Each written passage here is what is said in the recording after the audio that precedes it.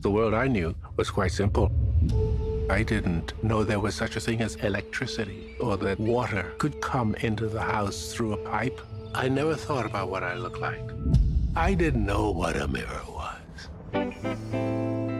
When you grow up in a community where everything you know is powerful and good and it's black, there's no concept of race that defines Sidney Poitier. So, guys, I am here on the gold carpet for the premiere of Sidney with the newly minted Emmy Award-winning, legendary, iconic, prolific Sheryl Ralph. Thank you. I'm sure you heard this interview that we did a few years ago that went viral the night she won. Thank you.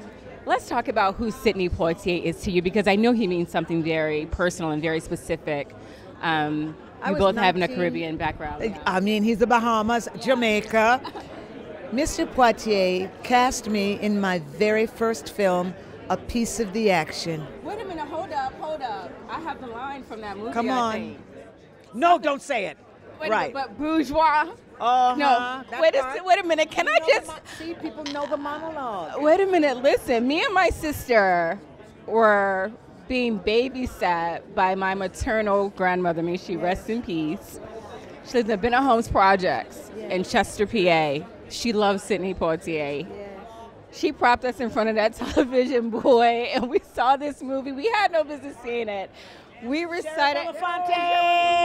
Sherry Belafonte. Love this. Please, yes. You got it. Okay. I want to get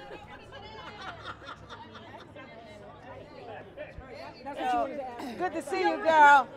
How are you? I'm good. Good. Please tell your father I'm sending him a big hug. I will. Please I'll do. talk to him. He's going to ask me tonight. Oh, no, I know he's going to talk to him tomorrow because you know he's sleeping. Yes. Tell him I said hi. Oh, come on. Who's got a picture? Who's got the camera? You got us? Yay! There you go. Okay, Go ahead. Let me finish it. So, we were going around saying this interview. Saying this monologue, like in secret, of course. But you stayed with us, and we've been such huge fans of your career since we were like knee-high to a grasshopper.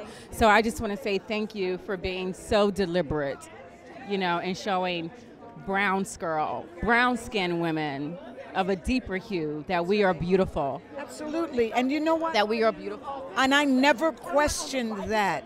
I never questioned the shade of my skin. I never questioned that I was enough.